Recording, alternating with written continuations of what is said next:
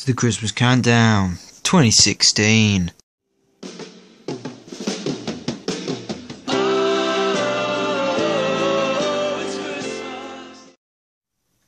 Hello, so here it is, Christmas Day, the last episode of the series. It could be the last Christmas for any of us, really, so make sure it's a good one. And make sure, when you're opening your presents, eating your dinner, I say this every year, pulling your crackers, wearing your hats, having a laugh with your family.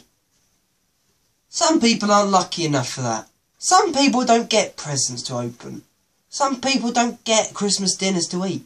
Some people don't have family to pull crackers with. Some people don't have family to have a joke with.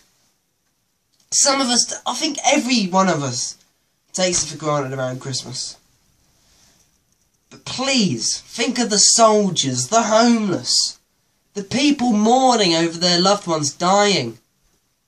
Family members, mums, dads, sisters, brothers, uncles, aunties, granddads, grandmums. You know, just think. Not everybody's as lucky as us. I think I've even taken Christmas for granted before. Because I never thought, anything could go wrong. Because I was only young. But it turns out I was completely wrong. I mean, I say it every year.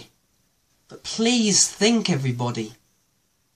I mean, Brendan O'Carroll this week. Amazing man. If you don't know who he is Mrs. Brown out of Mrs. Brown's Boys, isn't he? I don't know why I said London there, because he's Irish. From Mrs. Brown's Boys, he's Mrs. Brown.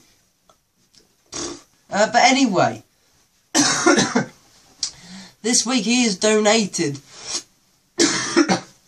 Christmas dinners to 2,800 families. I mean, a round of applause for that man. It's amazing. I wish more people in this world were like him. My school, where we go, we donate tins of food and shoe boxes full of gifts for children and homeless people and soldiers and all that sort of stuff. And it's a great feeling that we have helped people this Christmas. But I can't say it enough. Please just think when you're eating your Christmas dinner. Please just think when you're opening your Christmas presents. Please just think when you're pulling your crackers. Please just think when you're having fun with the family. Some people aren't as lucky as you. And I want to leave on one more thing. I want to thank everybody. Every one of you. Even the arseholes that ripped the shit out of me for doing this. I want to thank everyone for taking their 5 minutes a night. Except day 18, 19, 20, 21 and 22 when I was off ill. I want to thank everybody for taking that time to watch my Christmas countdown. I know it's probably not the best. I know it's definitely not the best. But I try because I like Christmas. And I wanted to give everybody out there a bit of Christmas spirit. The best way of spreading Christmas spirit is to sing loud and clear for people to hear. Well, I hope this year I have sung loud enough for all you. So from me, have a very Merry Christmas, and I'll be back in the new year for my New Year Spectacular. Thank you very much. Merry Christmas. Ta-da.